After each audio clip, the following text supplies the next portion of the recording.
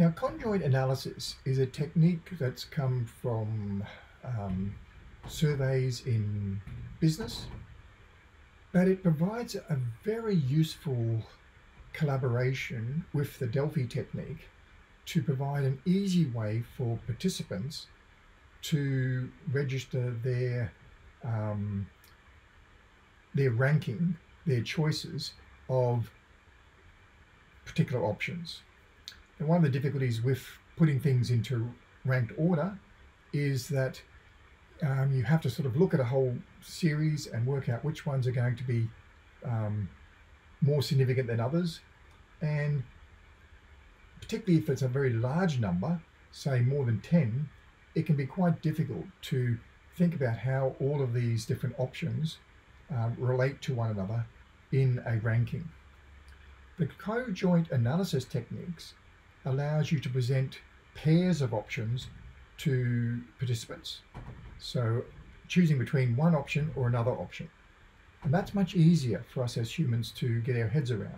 We can say, yes, that one I think is going to be more important than this one.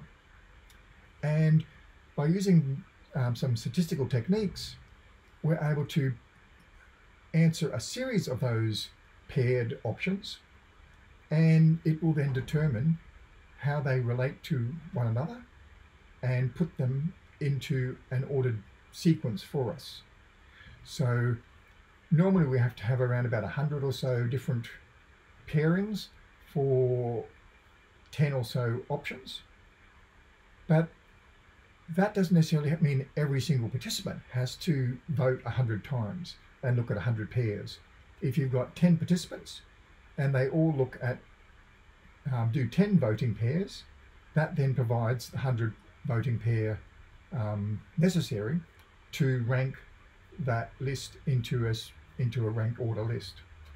So it means participants in the surveying process don't have to provide as many responses, and the responses that they make by just choosing between two options are much easier for them to do, and they can quickly do those in a sequence, and it might take them 30 seconds to rank to do 10 paired options. Whereas if you were to give them a list of 10 options and say put them into a ranked order, that may take some people many minutes, if not potentially hours, to think about how they all relate to one another and to put them into a ranked sequence.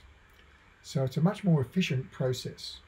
Now, it's not a consensus method in itself, but it's a way of asking survey questions that works very well with our other consensus methods. And it's the approach that we're going to be using with your Delphi study. And we'll be using the tool All Our Ideas, which allows cojoint pair surveying. And by conducting a number of rounds of this surveying, we'll be doing a Delphi study. So we'll discuss this in the tutorial.